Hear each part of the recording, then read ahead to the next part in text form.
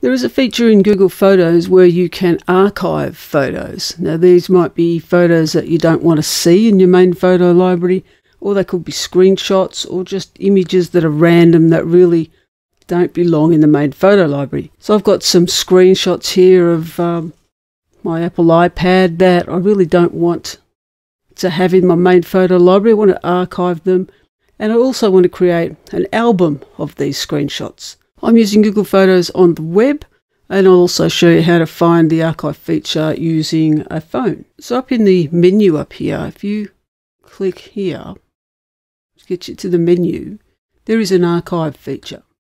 And this is where all the archive photos that you select from your photos will be stored. They're stored according to the date that the image was taken.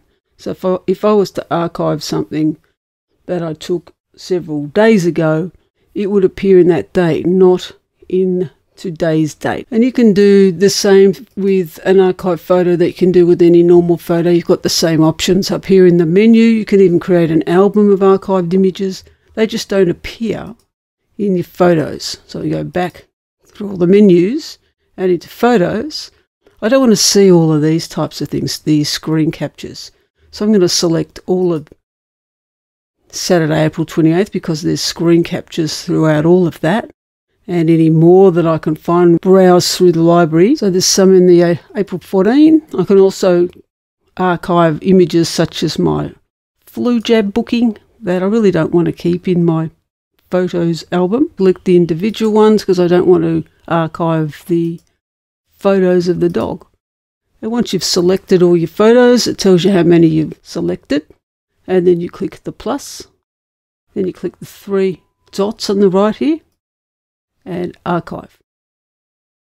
And they will disappear from your photos library. And if I go over to the archive, they're archived according to the date that they were taken, the date that they've been uploaded to Google Photos. If I want to get a photo out of the archive back into Google Photos, it's simply a matter of selecting it, or I could select the entire day and then back into the three dots and unarchive. And this photo will go back into September 25th, 2017. And if I go back into Photos, into September 2017, there's the photo, September the 25th, 2017, so it's back in its rightful place in the photo library. If you want to create an album of some of your archived images, you can do that in the same way as you would create a normal Google Photos album. So if I want to create an album of these shots here, which are wallpapers for my iPhone, then I'll select that day because they're all in that one day, and then add to album, a new album,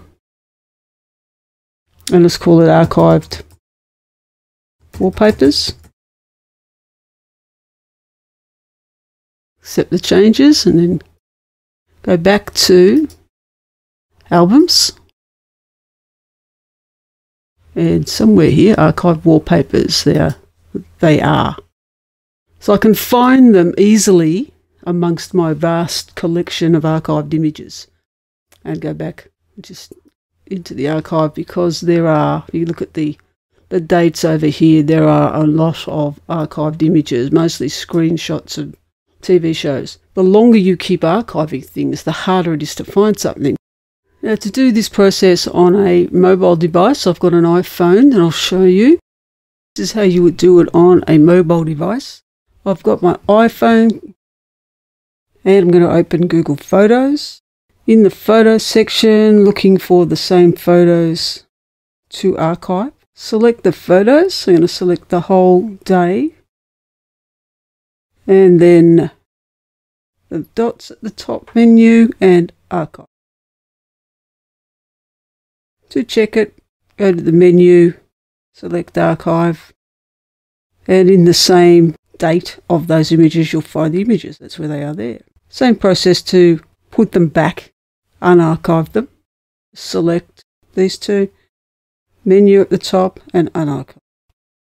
And they should be in September 2017. If in the process of archiving your photos you decide that some of them should be trashed, then just simply select and trash.